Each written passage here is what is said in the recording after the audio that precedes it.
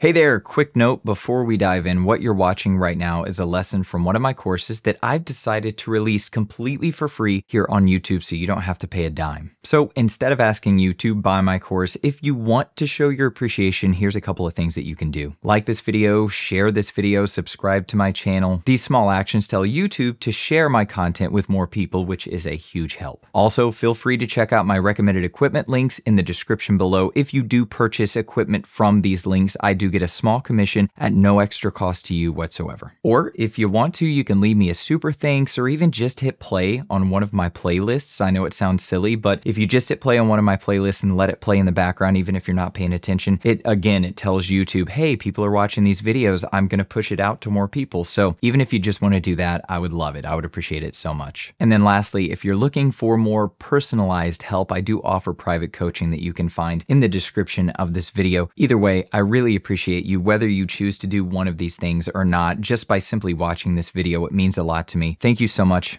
Now, let's get to the lesson. Okay, before you start recording your audio, you need to ensure that your levels are set properly to get the best results possible. So, how do we properly set our levels? It's actually very easy. I'll use a very simple saying that really gets the point across. In the green, a little lean. In the yellow, let it mellow. In the red, almost dead.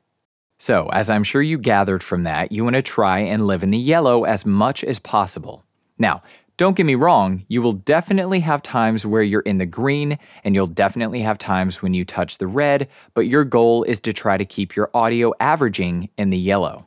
So, if you're recording something that isn't very dynamic, as in you're not getting really loud and then really quiet and everything in between, if you're relatively consistent with the volume of your delivery, you'd want to try and keep your audio averaging between -12 dB and -6 dB. But if you're recording and you know your delivery will be highly dynamic, you'll want to try and keep your audio averaging between around -18 dB and -12 dB. That way, when you do get loud, you have a decent amount of headroom before your audio will clip.